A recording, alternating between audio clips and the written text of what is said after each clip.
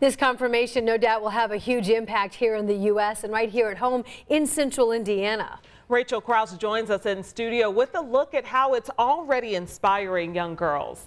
Yeah, and soon to be Justice Jackson's confirmation to the Supreme Court this afternoon by the Senate is a historic day, one many people watched closely around the country. That's especially true for many of our local Girl Scouts. Girl Scouts of Central Indiana CEO Danielle Shockey tells me that while today is a historic first, they're hopeful they can reach a day where seeing women and women of color in all fields and in all positions becomes common.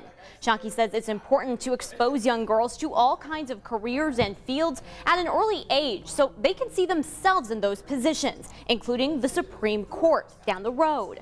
High school senior and longtime Girl Scout Nia Simmons says she and her family have been watching Judge Jackson through the confirmation hearings. She says this appointment is meaningful for her and for many other young women. And I think it'll be a great motivation for girls and women, especially black lawyers, because I know there's not a lot in the United States. So I think it'll be really inspiring for a lot of women, and especially women of color.